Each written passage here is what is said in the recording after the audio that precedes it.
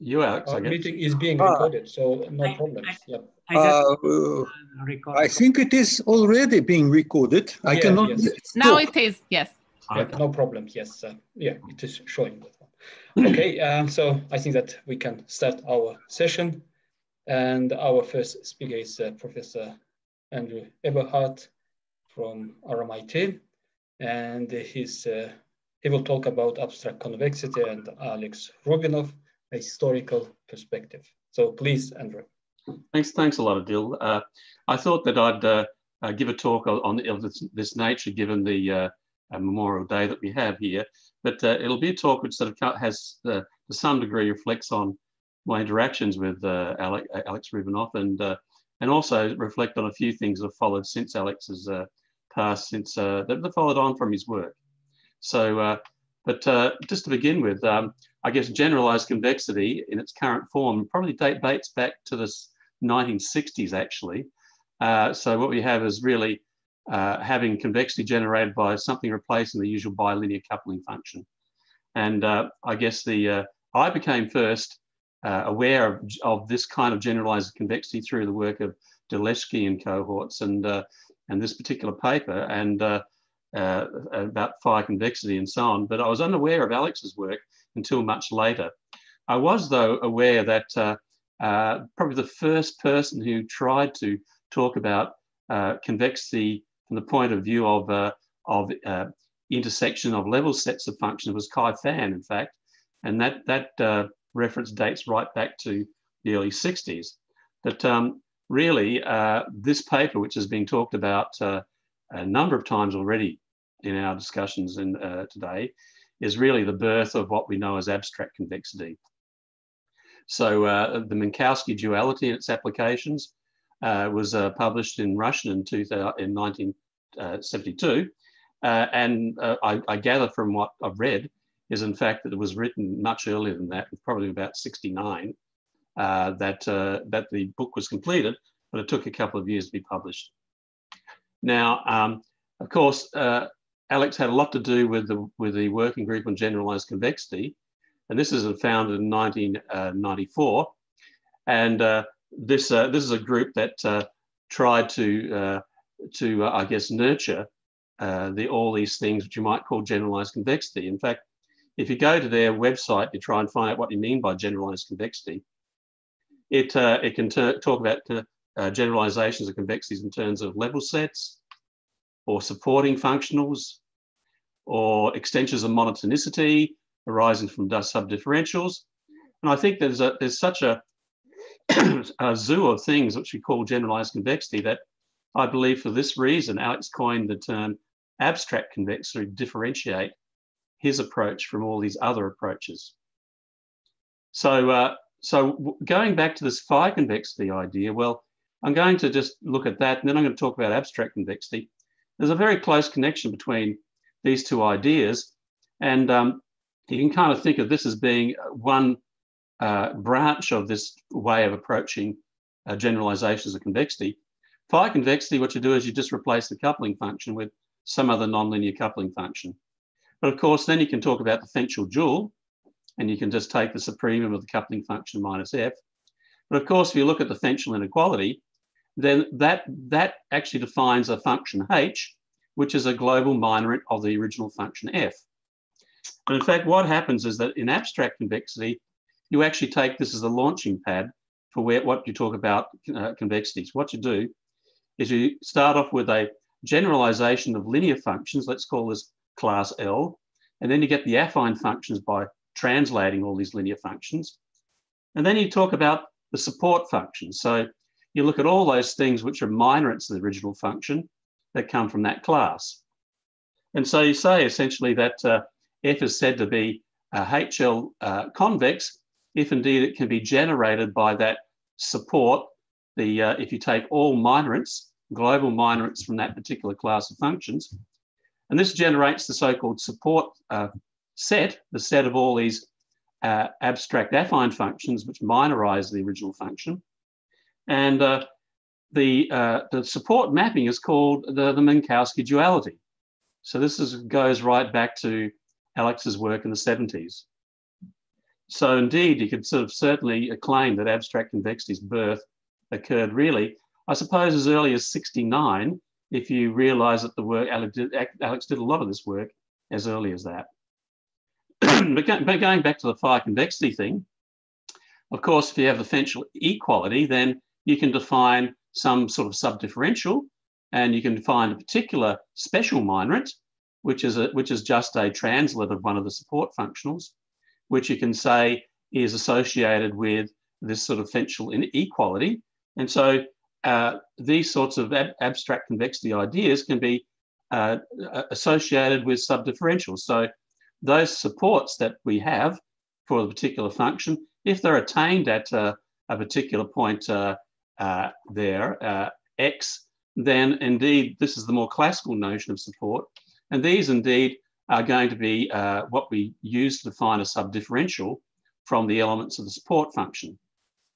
So, so in the case when we have a lower support which attains the value of f at x, indeed that is associated with the value of y, which attains the Fenchel conjugate. Now, when I first was aware of some of these ideas more through the avenue of phi convexity, my interest was in fact that I would like to have applied abstract convexity to non-smooth analysis, which was the popular thing at the time. And so just for the record book, if you do have these supporting minorants, then if they're differentiable and you take the gradient at the point where it attains its support, you get a Frechet subdifferential. If it's more than twice continuously differentiable, its gradient is actually a proximal subdifferential.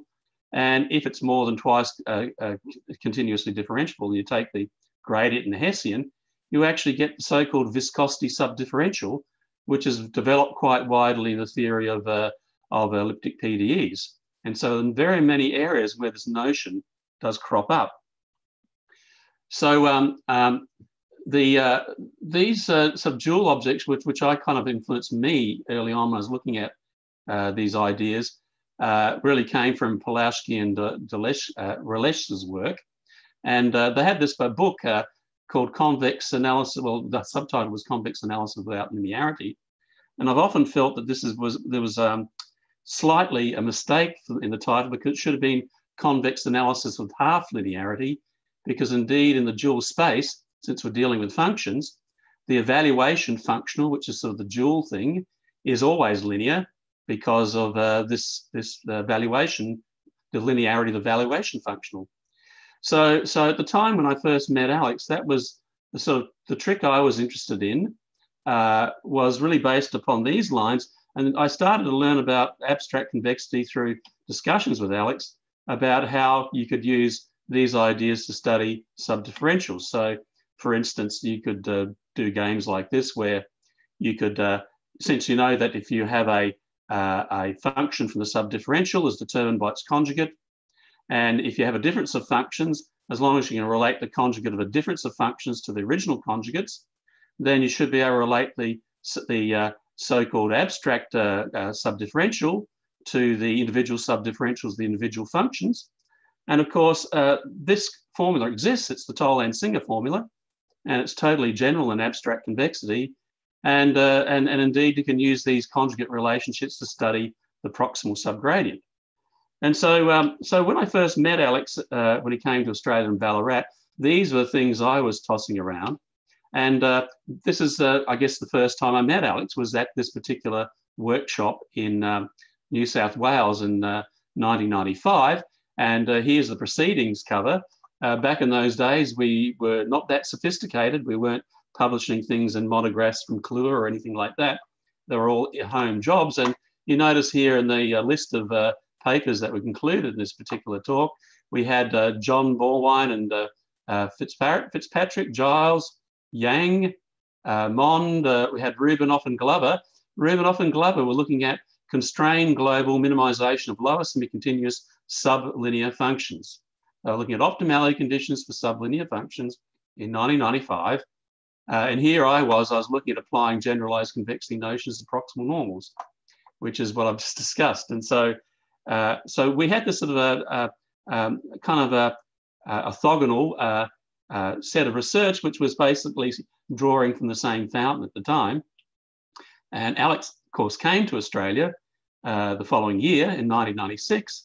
And this is sort of started at a time when I interacted with Alex and discussed many of these things. And I guess I'm going to try and talk about the research he did in that period from 1995 to about 2000, which includes the period discussing the global optimization.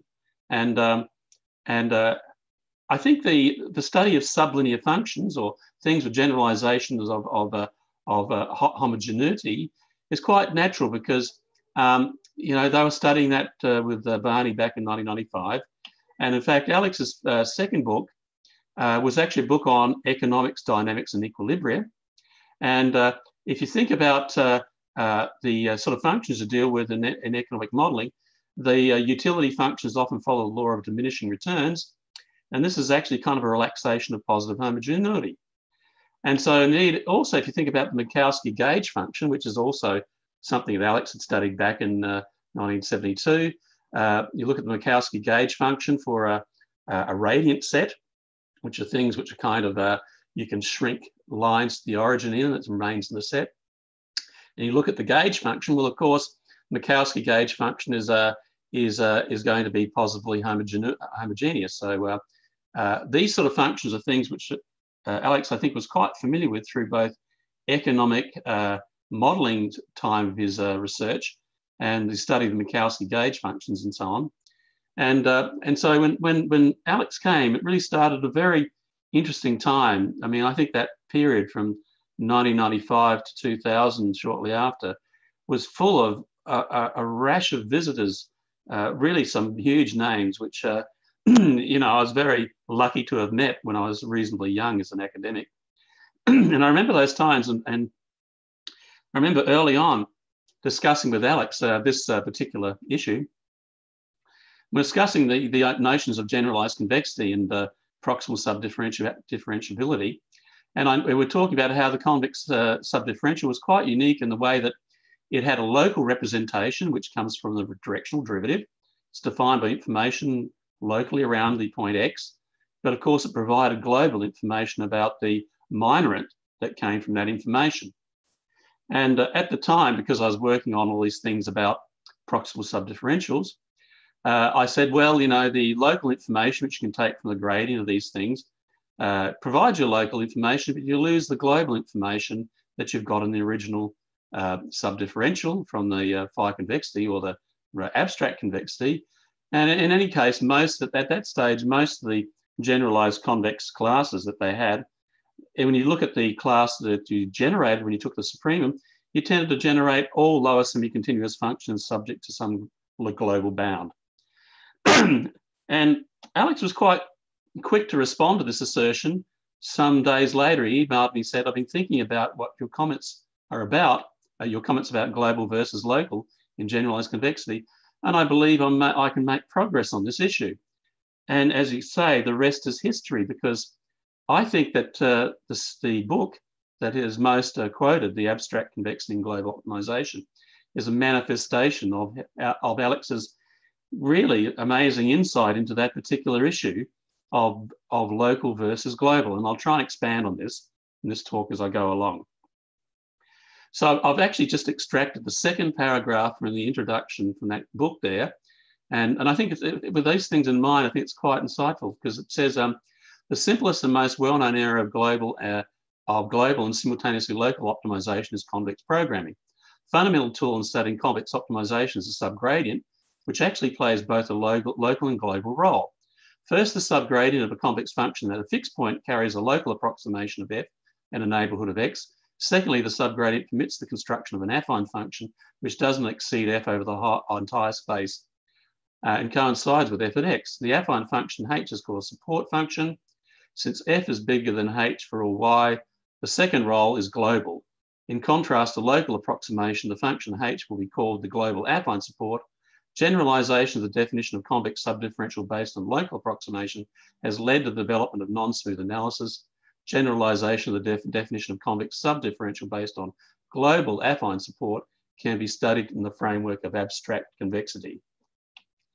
So the birth of abstract convexity occurs, And here is the way in which I think Alex had insight, I think motivated by his interest in positively homogeneous or functions and things of that nature, which he'd studied in various other contexts. So the class of generalized linear functionals that he defined was this class. And he had the minimum over the positive elements of L of the product of Li xi, which replaced the usual sum of Li xi, which is the usual inner product. Okay, and these are actually concave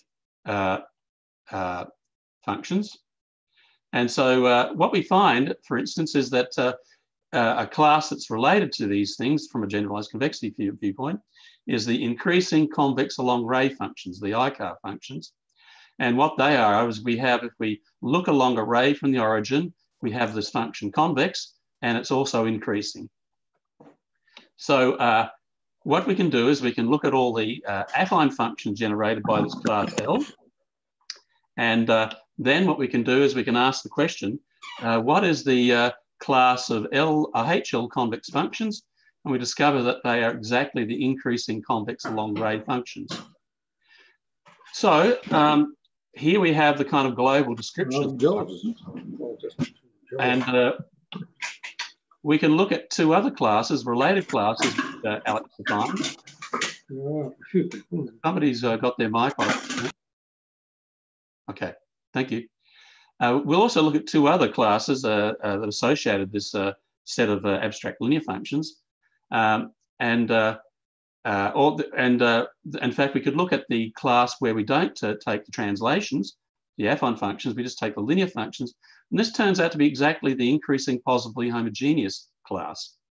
And there's a third class which is also related to these notions, I think, which probably came from his study of the Minkowski function. And these ideas of so-called, I think, of co-radiant sets. But we can say that something is, we can also look at sets in the class of functions L. Okay, so again, convex functions should have sets associated with them, and sets should be associated with convex functions. There should be some relationship. And so you can think of convexity on sets of functions as being one in which you have the convex set U as being the support of some convex function. And these turn out to be exactly those that are closed along rays and also have this normal. In other words, normal is associated with a partial order. And what happens, of course, is that it means that if you have something that's less than your current element that's in the set U in the partial order, that new element is contained in it. So it's like a radiant set. And the same notion exists for L convex functions in Rn. It's just that you reverse everything around and the partial order is the usual one on the positive ornithant. And this actually leads to the idea of monotonic analysis. So when you start looking at the sets associated with these particular classes of functions, you end up getting these classes of sets that have these radiant or co-radiant properties, and you end up getting what we call monotonic analysis. So the third class of functions which Alex had in his book was associated with these co-radiant sets. So the class of functions whose epigraph are co-radiant. And co-radiant is sort of opposite of star-shaped, if you like. If I have a point in the epigraph of f and a lambda bigger than 1, then if I stretch that out, it winds up remaining in the set. Now, if you look at what that means in terms of the function, it means you have this sort of relaxation of positive homogeneity associated with these functions which are co-radiant.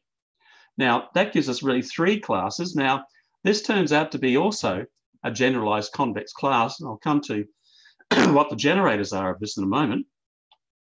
But it turns out that this particular class is very closely related to IPH, the increasing positively homogeneous class.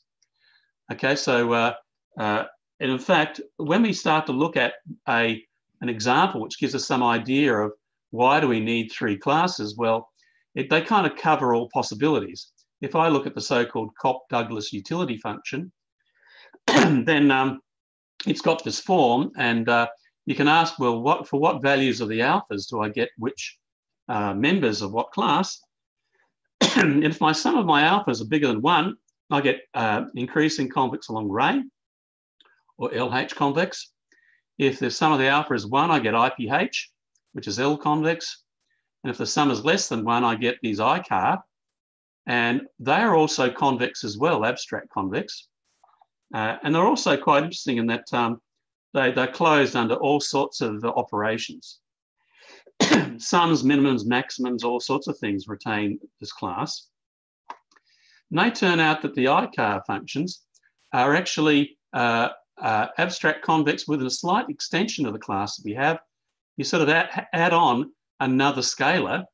And this comes about because, in fact, there's a relationship between the ICAR functions and the IPH functions. So the increasingly positively homogeneous function and these ones associated with covariant sets are really just one dimension out. There's a kind of a lifting that allows you to get from one class to the other class. So if I have an ICAR function, I can always make a positively homogeneous extension, which is defined there. And it turns out that this is an increasing function in both variables x and lambda, and therefore turns out to be an IPH function. And so when we apply our theorem about convexity, HL convexity to F hat, we discover that these up here turn out to be the generating functions of our ICAR functions.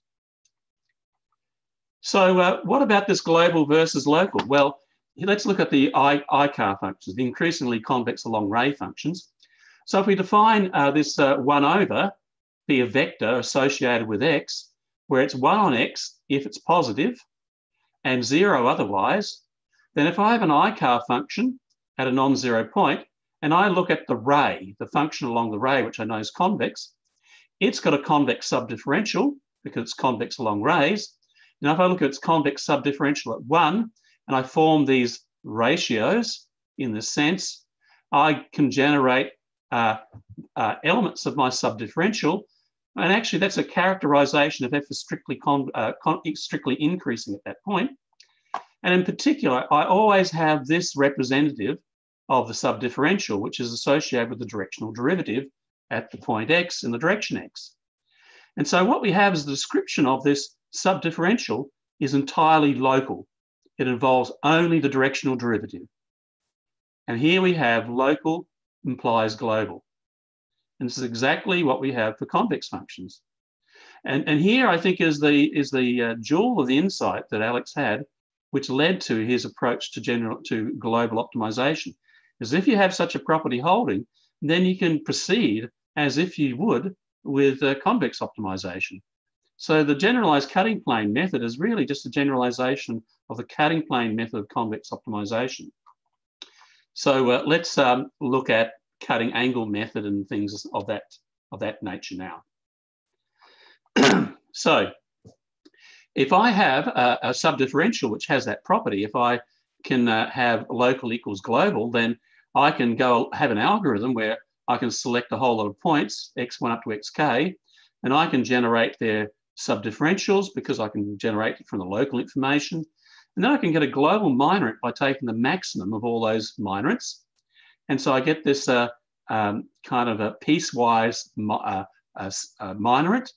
And what I've done here, of course, I've done a translation so that of these guys, so that they wind up equaling f, the function f at the point that I have at my xi.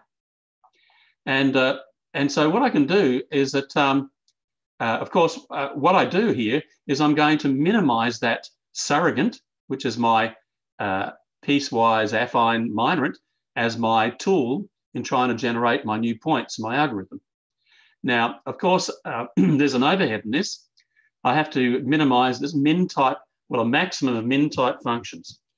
But I ascertain that the fact that we have to do this is part and parcel of global optimization. I mean, you really can't get away with having to face doing solving such problems if you're going to take this approach to global optimization. So let's take a step back and think about the situation which often many people talk about, which is that we can always do global optimization if I know I've got a Lipschitz function and I know the Lipschitz constant. So if you take that into mind, then if you think about knowing the Lipschitz constant, then I can always generate my global affine, my global minorant in a similar way by taking my abstract convex functions as just being fxi minus L, the norm of x minus xi in infinity norm. And it turns out, of course, that's just a min function as well, because I'm subtracting the max of moduluses. And so it's a min function as well. And so what you get is you get a min type function that you have to do your minimization of as being your step in your optimization problem.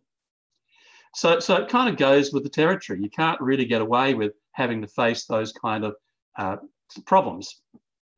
So the generalized cutting plane method just goes like this. You say, well, I start off with a point. I take a linear function, the subdifferential.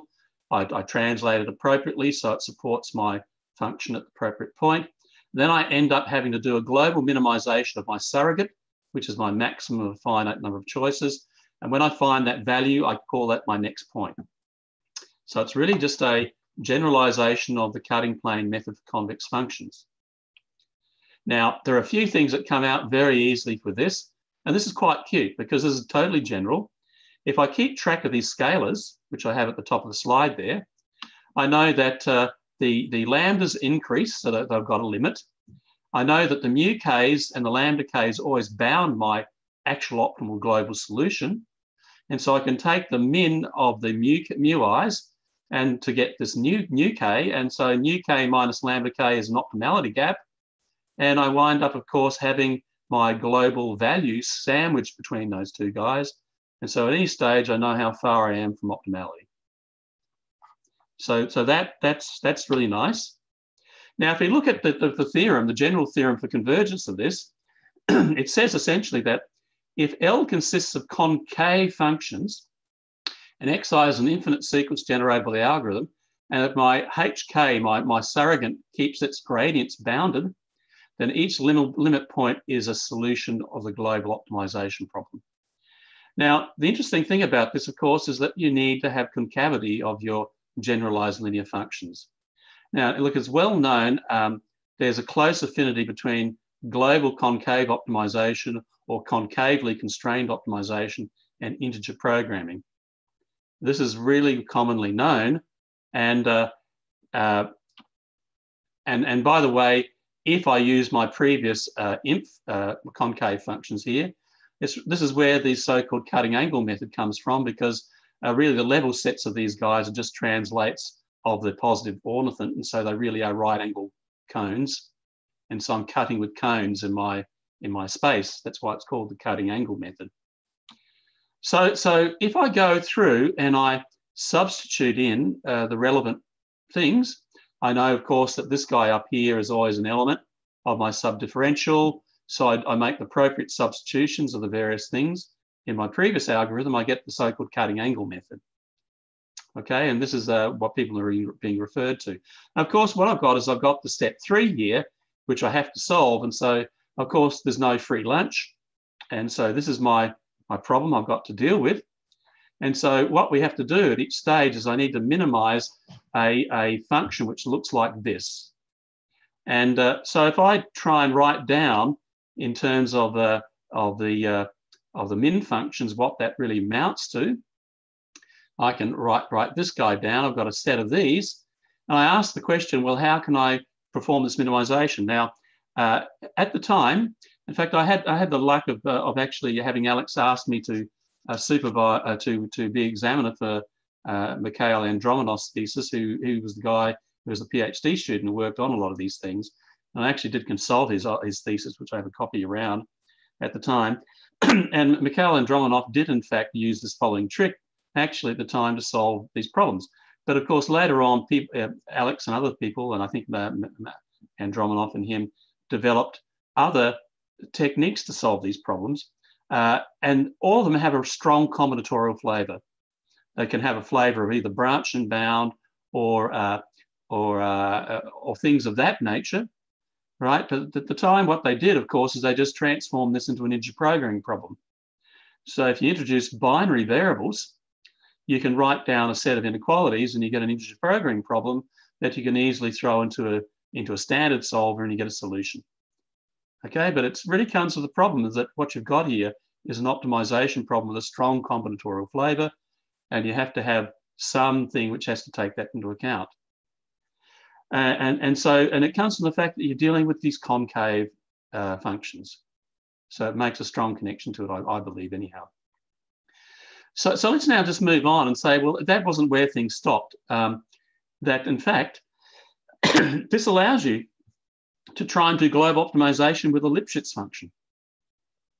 And so unlike the example I showed before, when you approach it this way, you don't actually have to know the Lipschitz constant.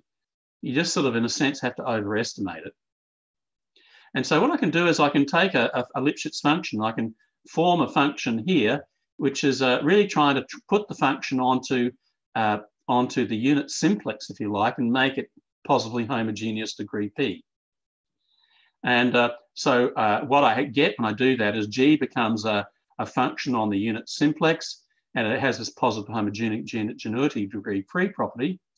And if I choose P to be sufficiently large, where there's an exact statement of what it is, it has to be larger than this value.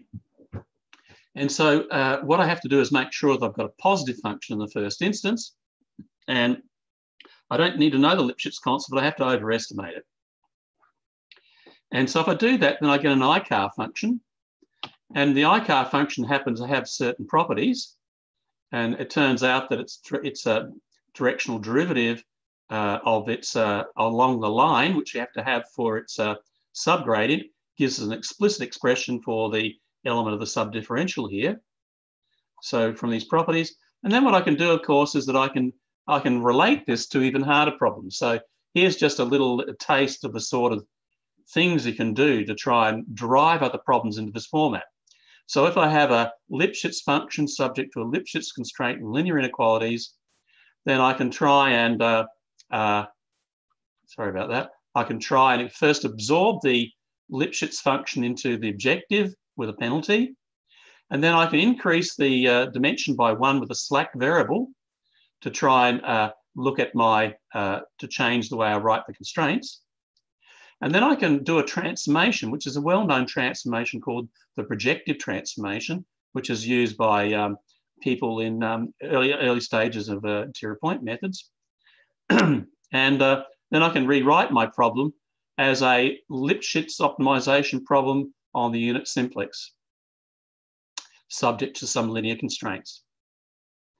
So with that in mind, what I find is that I wind up getting, as a general kind of problem that I have to solve to take into account of these rather large class of problems, I have to try and develop an algorithm that solves something on the unit simplex, subject to linear constraints. And so what I'll do is, of course, I want my function to be positive. So I choose a big M to make it positive. And I do my transformation of my original function to put it onto the unit simplex. And I put all my other constraints into that way.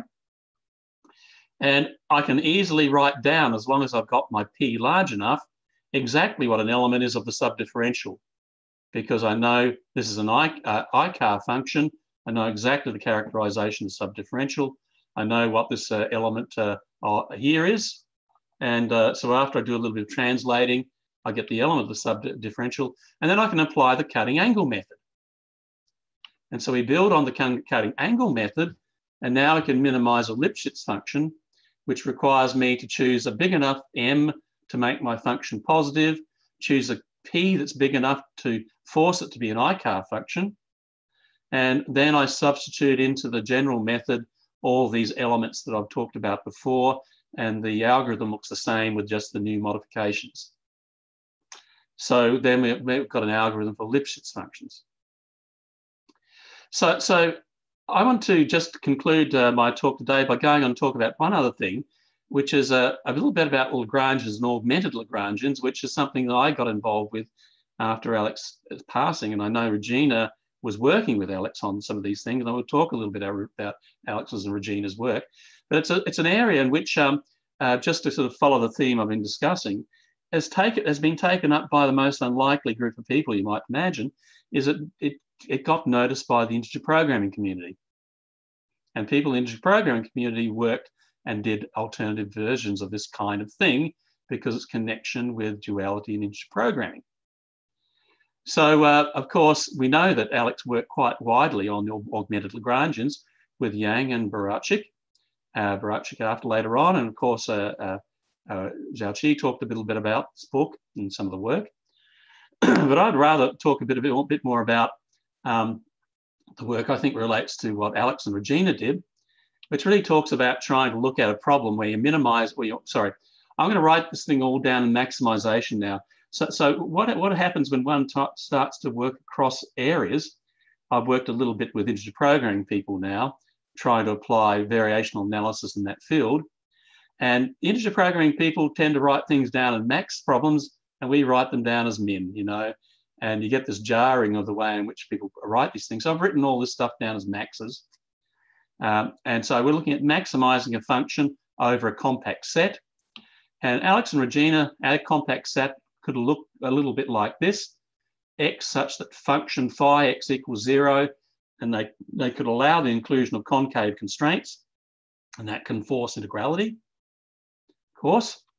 And that got recognized by the IP community, and then people got interested in what it could say about duality in programming. So in the paper I've chosen here, Regina and Alex put down some very general hypotheses for a Lagrangian function. So they needed just to have a special set of, x0 is really the feasible points. So you have to have the Lagrangian equal the objective function on the feasible points. You have to have a hypothesis that basically says that the special set of multipliers that you might choose interact with infeasibility of the constraint set of the feasible points in some appropriate manner, so the Lagrangian behaves appropriately, kind of recognizes those things. And the special set of Lagrange multipliers has to generate this inequality, which makes it kind of consistent with our usual notions of duality. And in this theory, the compactness of these upper level sets were quite important in the development of the theory. So our Lagrangian, it will be the maximum over R of the Lagrangian function, and then I take the minimum over the lambdas, gives me my dual value, right? Now, if I think about an integer programming problem, then I could take my phi of x as being the infeasibility was subject to some linear constraints, and the distance to the feasible set x, which could contain all the integrality constraints. And so that then my x0 would just be the usual set associated with linear equalities and integrality constraints on x. And therefore, I should be able to write down something about the integer programming problem and its dual. And I can write down a augmented Lagrangian like this, and I could take my special set of multipliers, be 0 cross R plus, and my lambdas are all the mu's and the sigmas positive. And I can check my hypotheses. I can see that for feasible values, when AX equals B, I get what I want. And I can see that my special set of multipliers gives me the correct minorant. And the third one can be proved also, but along exactly the same lines in Alex and Rubinov's and Barachik's paper in example 6. And so this is provable. And so I can write down my dual problem, and I can say that the maximum over x of the augmented Lagrangians and then infimum over sigma and lambda gives me a Lagrangian dual, which equals my IP optimal value. And this, the last inequality relies upon my feasible optimal solution, if you like, being bounded in some sense. So that's things I've got to be able to induce some sort of compactness. Now, this is all very good, but this last assumption kind of jars a bit with the culture in integer programming. In fact, most of the theory of integer programming relies upon assumptions like all coefficients in the objective and the linear constraints have rational coefficients. And this is enough to ensure the existence of an optimal solution. And so unboundedness is quite often sort of very, very prevalent, right? So this attracted attention of a colleague of mine, Natasha Boland. And so we wrote a paper on augmented Lagrangians where we posed some hypotheses on the penalty function. And then we made some assumptions to try and replace the boundedness assumption. And one assumption was that the LP relaxation did not contain a linearity space, That's the optimal solutions of the LP relaxation. Or the matrices A and the constraint set had rational entries, and the norm in my phi function above is the infinity norm. Or we could assume that we had a binary problem, is that the integrality constraints had a conv x being bounded. And so then we could generate the following result. We could get our dual bound being the primal bound, but also we could get this other characterization, which is often known as being the primal characterization of the dual bound in integer programming, which relates the dual bound to some sort of convexification of the original integer programming problem. Now, it turns out that if you do ordinary Lagrangian relaxation, you get a dual bound which is less than the IP value, and it differs from that dual bound in the proposition at the bottom of the page there, in that in the conv you only have x, not the constraint to the feasible set. And that's the difference. And so, in fact, we get this sort of generalization of this theorem. And the reason why these primal characterizations of the dual bound are important in integer programming, because it helps them understand what they're doing, what they're bounding. Helps them in understanding the bounding process, which is what's used in branch and bound. Now, there were some other work done by some other colleagues of Natasha and Georgia Tech, who went on to show that that for a mixed integer programming problem, you could actually find a finite sigma and a multiplier, which could be taken as the multipliers of the linear programming relaxation. And you could get a exact duality. And it turns out that their primal characterization of this, and this, by the way, was provable on the assumptions that we have in the previous page of 2, which is where the matrices have their rational entries and the norm that we use as being the infinity norm. Then what you can do is you can have primal kind of characterization of the dual bound for this finite sigma in terms of this S row set, where it involves a kind of a relaxation, a kind of a perturbation of the constraint set with a sort of omega perturbation. When this is what you take your conv over, is this sort of diagonal set of this perturbation. And so it's interesting where some of this theory has gone and who took notice of it. So it's not just people in continuous optimization that have noticed some of the work that Alex and other colleagues have. Is that indeed what I find quite interesting about this is that there's still a lot of rich theory here that still has a lot of scope for application. And I would assert that there's this area where you reach out into abstract convexity, into global optimization, because, you know, the integer programming is global optimization in a sense, you know, it is a global optimization problem. And if you try and look at the variational analysis and abstract convexity is applied in this area, you squarely run into combinatorial optimization. You know, that's just unavoidable. And in fact, it's actually something I think that one should embrace and say, this is where these areas meet. And this is actually in the place where people interested in theory can actually generate theory for integer programming using techniques that we are familiar with.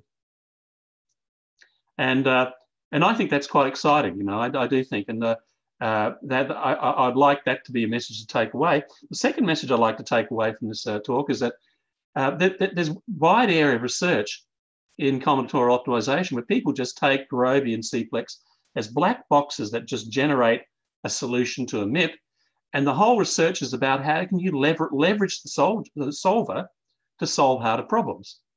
This is a whole area of research. And in a sense, what Alex's cutting plane method is a method of that kind. It's really leveraging combinatorial optimization to make an impact in other areas. And I would assert also, given the time lapse since Alex revealed these secrets, there's really a much more scope for research in this area. And in fact, the effectiveness of IP solvers has outpaced Moore's law, improving faster than the speed of the computers on which they run. Now, this is a fact. You can see plots of this. People who try and sell these products will show you these facts, and it's going exponentially faster. So, so in this work, we see no use, by the way, in the cutting plane method. This is one thing that struck me when I was looking at this and trying to sort of do a summary of this. If you think about the cutting plane method as being a generalization of the cutting plane method of convex optimization, really what we do these days, we do the bundle method. And the bundle method is the stabilized cutting plane method. And we don't have a stabilized cutting plane method in abstract convexity yet. And I think that's a big omission. I don't see why there shouldn't be one. And I think somebody should develop one. So that's an invitation for people who look at this talk to think about how one might do that. And I don't also see things like proximal point methods, which are typical of convex optimization. And I don't see any splitting methods. I mean, this all came after Alex's passing, but I mean, in convex optimization, splitting methods, how you leverage the size of the problems that you can solve, you know, by generating smaller problems to solve, right? And that's ripe, I think, for this area, because really what you want to do is you don't want to solve, you want to break it down into smaller problems where you have to do the combinatorial end of this problem. And also I'd like to say finally is that, you know, things that have happened since Alex's passing. I mean, the theory of abstract monotonicity is now exists, and Mojave and Eberhard were the first people to do this, and people like Martinez, Legaz, Juan Enrique, and Rocco and so on have gone on and done other work in it. And now there's quite a reasonably well-developed area or theory of abstract monotonicity. And of course, the abstract subdifferential is maximal abstract monotone.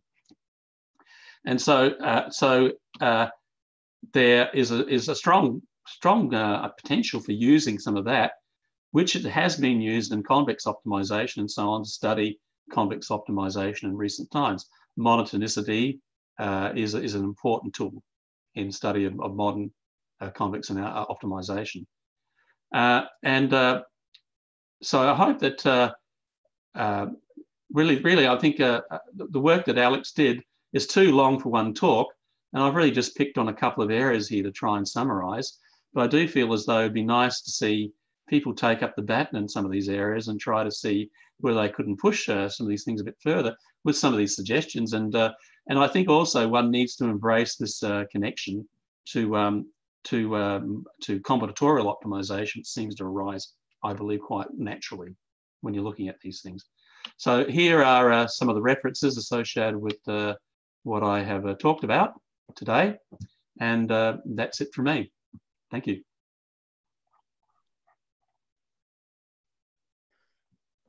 Thank you, Andrew. So now I think that we have enough time for questions. Sure. Any question? Hi, Andrew. Hi. I have a questions. So so for all the open questions, open direction you mentioned, I was thinking that there is one thing that I'm not sure can we develop some kind of derivative for abstract convexity?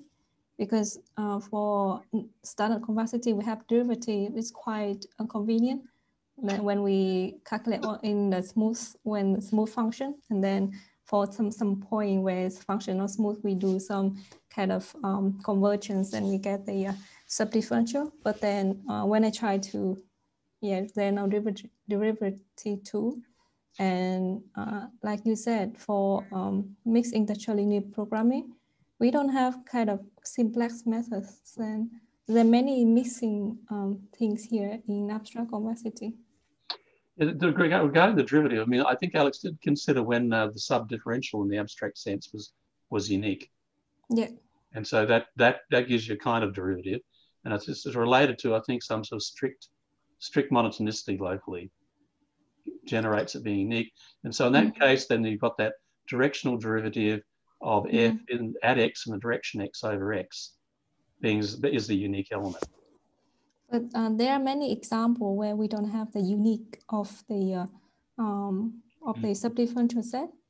For example, if we take the function is increasing, like the quadratic function, for example, or then we don't have the uniqueness of the it not even bounded of the subdifferential. So I think it should have something more general than uniqueness, and it should be easy to calculate as well, like the exact formulation for the for calculate the derivative. That's a good point, and I'm glad that there are young people thinking about this, so that they can, you know, do work. I can't really give any other insight into that one.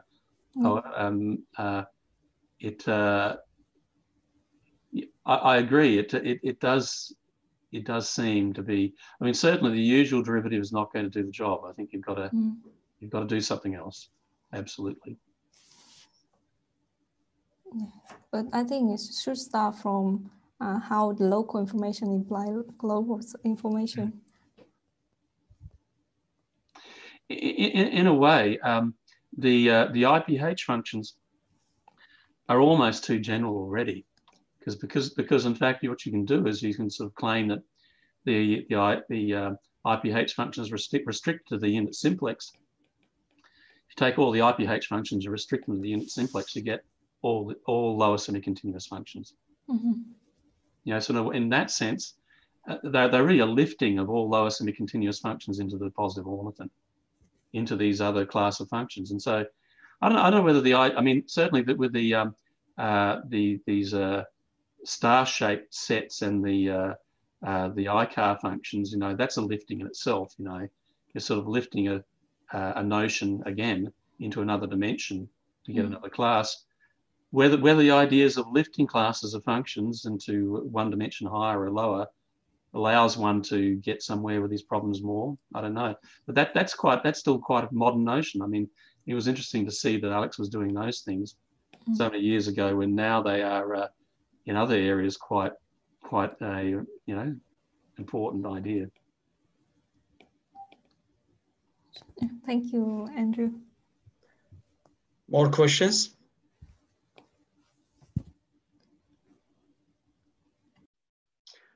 Yes, I think that this was very informative talk and very interesting. Of course, I mean, I also worked in this area, and still I'm doing some research, but the more computational. Of course, I mean, this is global optimization is very close to combinatorial optimization. I mean, this is clear. If at the beginning, when we started to implement cutting angle method, we got very promising results, but then we realized that in fact, ability of cutting angle method alone to solve global optimization methods problems is quite restricted. Again, we can talk about maybe maximum 10 variables, not many. That's why actually then we're thinking to combine this method with other local methods and do some kind of subspace searching, not say consider the whole problem in whole space. So I think that I agree. I also mentioned this one.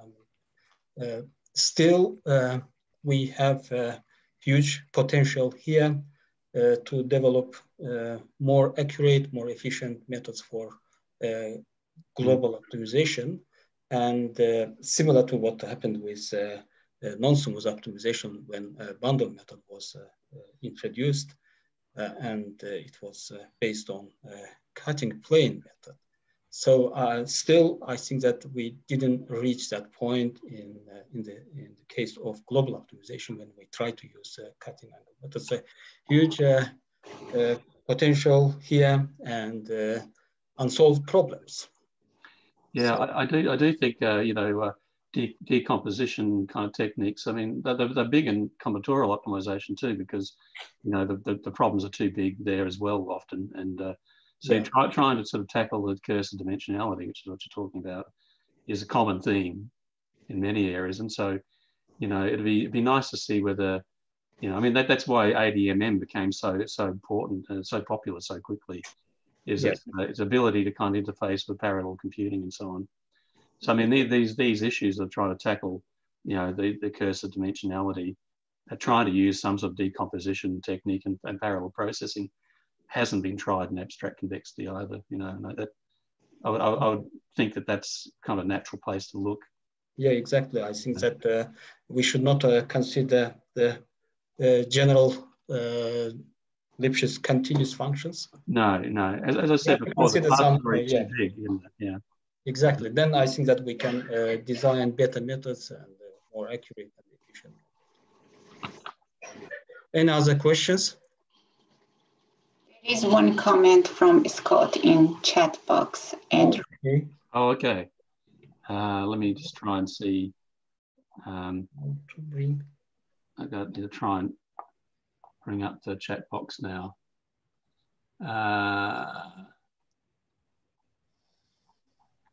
Can you see it? No, I'm just trying. I'm going to minimize my slides here to see whether in fact, I'll stop sharing because that way I can find the chat box. Okay. Scott's question is the question is how to bring the theory to splitting methods would be an interesting one. Thanks for the informative talk, Andrew. Sorry, my connection is so bad I do not dare ask it over the microphone. How to bring the theory of splitting methods. Yes, I mean, that is the good question. I mean, I think again, splitting methods have become quite important. I think in say in a lot of areas, say like in stochastic optimization and things like that, where you have special structures in the problem, you know, and also in the signal processing with special structures in the problem that you can exploit. So again, I think what one needs to do is to try and look for that special class of problems where those kind of standard techniques we've seen appear elsewhere can be translated over into this area. So I think if we're going to look at a general Lipschitz optimization problem, we're going to be disappointed in trying to find ways. But people are not trying to solve that general problem. They're trying to solve problems with special structures that rise in various application areas, and that's where ADMM and splitting methods have become very, very popular and very important. Yeah. You know, I think that's the answer. Okay, thank you very much, Andrew, for very good and nice presentation. So we can move to next one, and our next speaker is Regina Poracik, and she will talk about abstract convexity and the zero duality gap.